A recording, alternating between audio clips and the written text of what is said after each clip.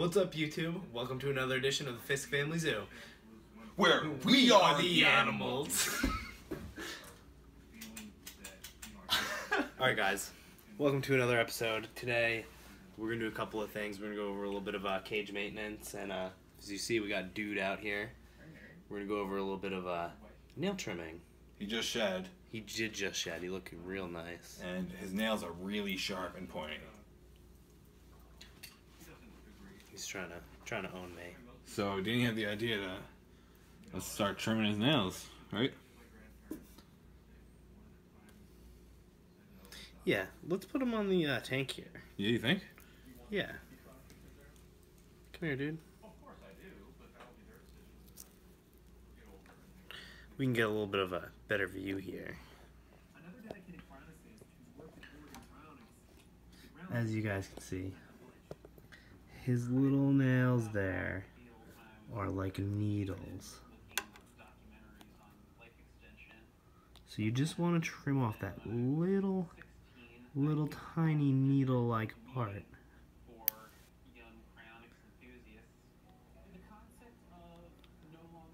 And another good thing, guys, is that if you don't want to have to go through this and trim their nails, you could put them on something like slate or ceramic tiles. So when they walk around their enclosure, they kind of wear them down naturally.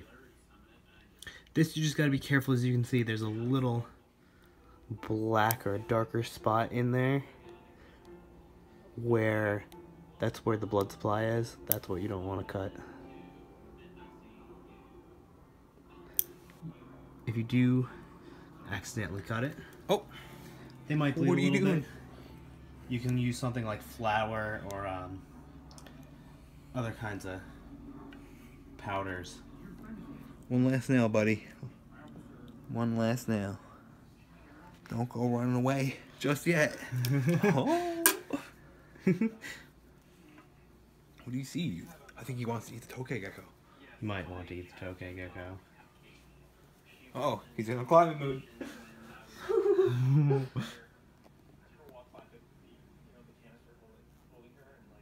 You want me to pull him off? Yeah, dude. Yeah, dude. The nails they don't poke you anymore, but they tickle you. I would definitely agree. They are kind of ticklish at this point. Alright, we only missed one. Like, is that good enough? I think we could let one nail. You want one sharp nail, buddy? He can have one sharp nail. Just trying to really get his colors here, guys. He's looking really good. So this is our first bearded dragon. If anybody in our audience has a bearded dragon, how often do you have to trim its nails? Just wondering. So, for the rest of today's episode, some of our snake cages are a little soiled and dirty. So, I want to get to cleaning them out. Definitely a good idea. Can never go wrong with a clean enclosure. Let's let Dude back into his cage.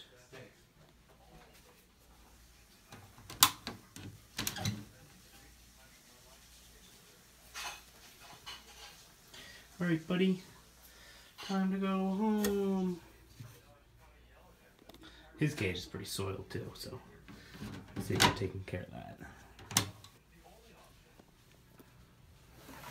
Alright, so dude, what do you want to do with the snake? That's one of the main things you gotta do when you want to clean the enclosure. What do you want to do with the snake? We could just pick her up. Oh, she's a little... Is that your hand that's wet? Or? Yeah, my hand's wet. I just wash my hands. I like to wash my hands a lot in between animals, you know? Because we haven't had that bearded dragon for all that long. Even though Danny just tainted it. I try to practice good quarantine safety practices.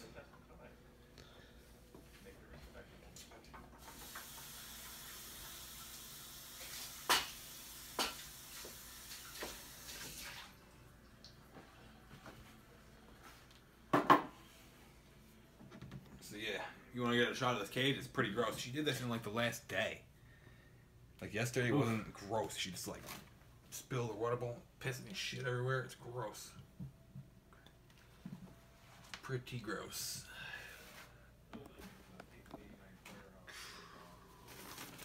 She's trying to take me over here. I know this ain't the best camera work, guys, but I feel like we should give her a bath, dude. That fucking tub smells. yeah, and she's getting her nasty waters all up on me. Yeah, you're covered. I'm just gonna add a little bit of this. Oh, you're doing selfie mode? Just doing a little selfie. We got this chlorhexidine stuff. I'm just gonna add a little splash. And maybe,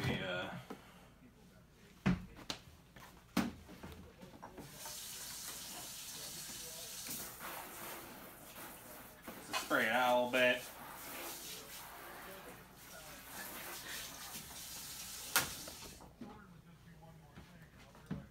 Somewhere. Oh, she's trying to get away from me.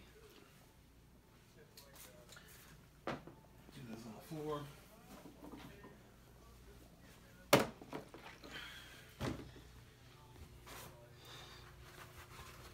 The glare in here is terrible, guys. Sorry for that.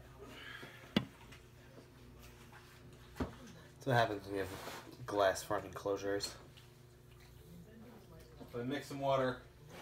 Take a paper towel. I rub everything down.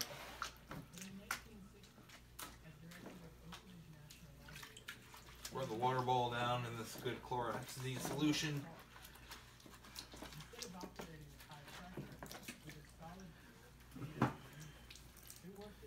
Do everything.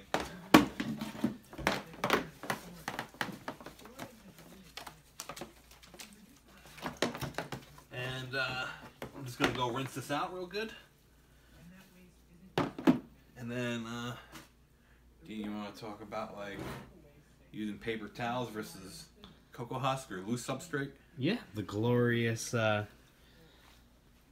of owning snake, guys. This is a regular routine, happens often. So, as far as substrate goes for the snakes, as you see, this one's wrapping herself around me. As far as substrate goes, you can see this girl has cocoa fiber. And then if you look below, this girl, who's definitely hiding in there, the jag, has paper towel. It really depends on your snake, guys, and what you want, whether you're going for aesthetics or easy to keep up the humidity. So, as far as, sorry, this snake is a little bit up on my tripod here. Oh boy, guys. Oh boy.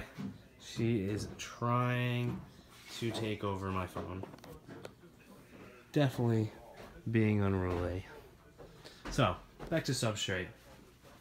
So which substrate did you decide to put in this new fresh clean tub? Oh, to put in the new tub. We were just getting to talking and then she got a little unruly and was trying to take my phone. Funny. Fuck. Dude. So what do you think, Danny? Should we put in paper towel, which is So, easy? we had paper towel, which is the easy substrate, and we're also using it for her because I had to put a lotion on her, or a cream. Actually, it's right here. It's silver sulfadiazine cream. This is prescribed by a vet. She had some scales that were kind of tipped up, and I was worried about them, so I brought her in and got her checked out. At the same time, because he also had an injury on his nose. You can see there. So they were both on paper towels while I was letting them kind of recover. But Mary Jane here is back to full health, so we could put her on cocoa substrate if you want. It's just a little harder to clean. I think It's very good for the humidity, though. for humidity, and it lasts so much longer. Paper towels are like just quick, and you gotta change them often. Yeah, paper towels are That quick. stuff you can scoop out and spot clean, and it lasts a lot longer. You can maybe get like 2-3 months out of this stuff before it starts. It'll get dusty, and that's when you know it's time to change it. I love the cocoa fiber. It's like all natural, just like dirt. It's good, nice natural dirt. Yeah, it actually comes in brick form. That's it right there. Zoomed makes it. Eco Earth is what we usually get. You get like three bricks is like maybe $7. There's a little plant growing in there.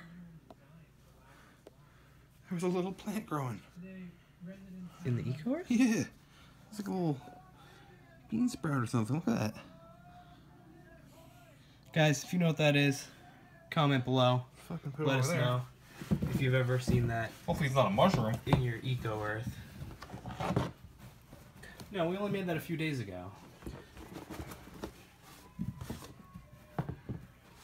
Like to put about a ½ inch or so thick, Yeah. you know.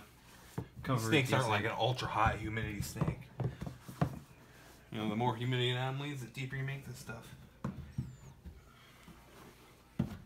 Some good jungle carpet python handling footage right here. You guys can see she is quite tame. I've just been playing with her the whole time. Hold on, girl. Almost done.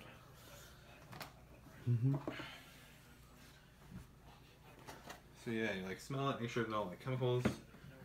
Pour everything back. How it ought to be. Fill up the water bowl. Yeah, here, I should put that in. Guys, that's my Herpstat 2. It's a thermostat dual zone. I only actually have it set up as one zone. I have it set up for the rack because it's all one set of heat. I actually got some cool stickers on my rack here too. Jungle Carpet Python and Boa Man. Those are courtesy of this guy is from Boa Kings. If anybody's heard of them, they're a pretty reputable breeder. And this is from local artist Nataline Beto. Actually, I think it might be on there. Yep. You guys say goodbye to Mary Jane. Goodbye, Mary Jane. Nice, fresh, clean cage. See how everybody else is doing. Oh, you look pretty good. Yeah, I just pulled her out. Good thing you didn't strike. See, hers is getting kind of dusty. Probably got to change that pretty soon. Yeah.